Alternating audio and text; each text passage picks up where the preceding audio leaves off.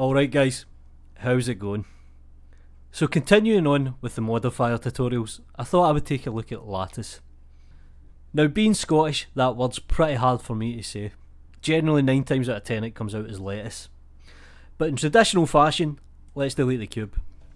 So I'm going to use this skull as a demonstration object. Now in order to use the modifier we need to add in a lattice object. So you can come up here, or as some users have mentioned, I can press Shift and A and I can add lattice. Now I'm going to toggle X-ray, so the shortcut for this is Alt and Z, or you can come up to these two little squares. That just means we get a better view.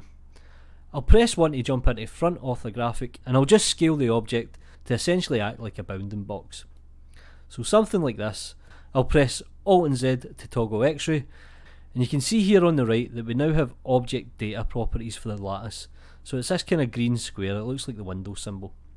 Now the resolution in U, V and W pretty much acts like X, Y and Z, so I'm going to make this 3 for each object, and that essentially gives us a control point in the middle. Now you can always up this value if you need more control, so something like this. Now you can change the interpolation of how the lattice actually performs, so you can change it from a B-spline to something like linear, but we'll leave everything on default. So in order to use the lattice we need to select the object, go to the modifiers tab, and you can see here in the deformation, lattice. And all we do is select the object, so in our case it would be lattice. I'm going to select the cage and I'm going to press tab to jump into edit mode.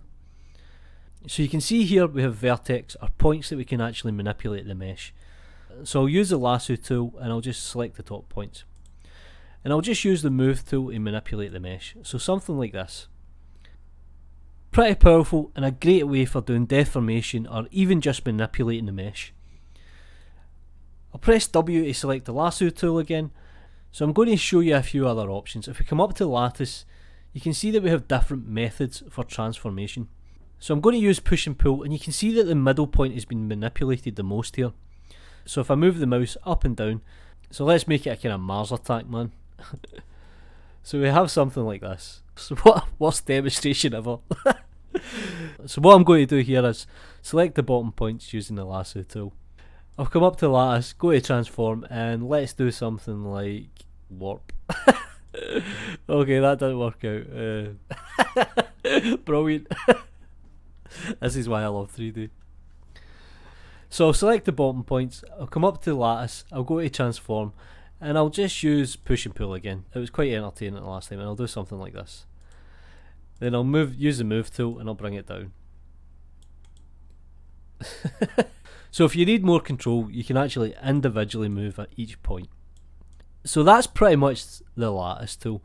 Now you can create shape keys. You can also come up and you have different options, so you can use things like interactive mirror, snapping options, and that's pretty much it. And that's the worst model I've ever seen. Do me a favour guys, like the video, subscribe to the channel if you haven't already. If possible, share the videos, it does help. You know what to do. Peace.